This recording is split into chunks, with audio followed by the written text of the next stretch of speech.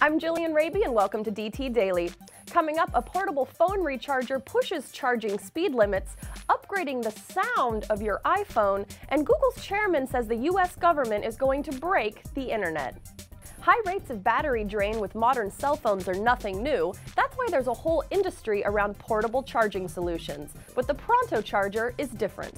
Currently on Kickstarter, the Pronto 12 portable charger can juice most phones up to 9 times. But the really neat feature is how fast it will charge up itself. Power Practical says plugging in the Pronto 12 for just 5 minutes will sponge up enough electrons to completely regas an iPhone. That's pretty fast. And with a full charge, it can even power a laptop using a 12-volt adapter. Plus, it's built tough and features a handy strap to keep your phone from dangling. Power Practical is no stranger to Kickstarter either. Their last idea, the Power Pot, landed them on the TV show Shark Tank, where Mark Cuban decided to invest in the company. The Pronto chargers should ship next summer. Compared to even mediocre speakers or headphones, the music coming from the speakers of your iPhone could best be described as tinny. Or to be honest, let's just say crappy.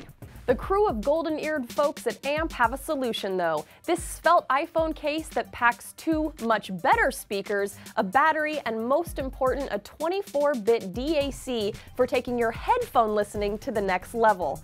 It also works as a much improved speakerphone and can charge your phone in a pinch. The AMP app can customize and equalize the sound according to your hearing, musical taste, and listening environment. Sounds good to us.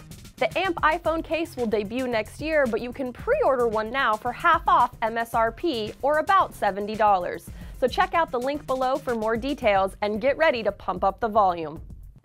Edward Snowden's disclosures that the US government was spying on, well, just about everybody, has driven a wedge between the feds and many tech companies, and no one made that clearer than Google boss Eric Schmidt at a recent meeting of concerned tech leaders. Organized by Oregon Senator Ron Wyden and taking place in the heart of Silicon Valley, the meeting was an airing of grievances about government intrusion into users' private data. And Schmidt got everyone's attention when he said continued unwarranted surveillance could end up, quote, breaking the internet.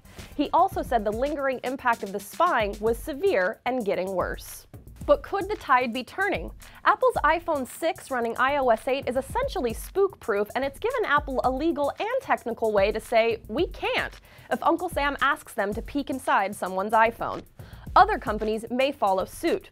We'd like to hear what you do to keep your private data private, so leave a comment below. And that's DT Daily for today. We'll see you again next week.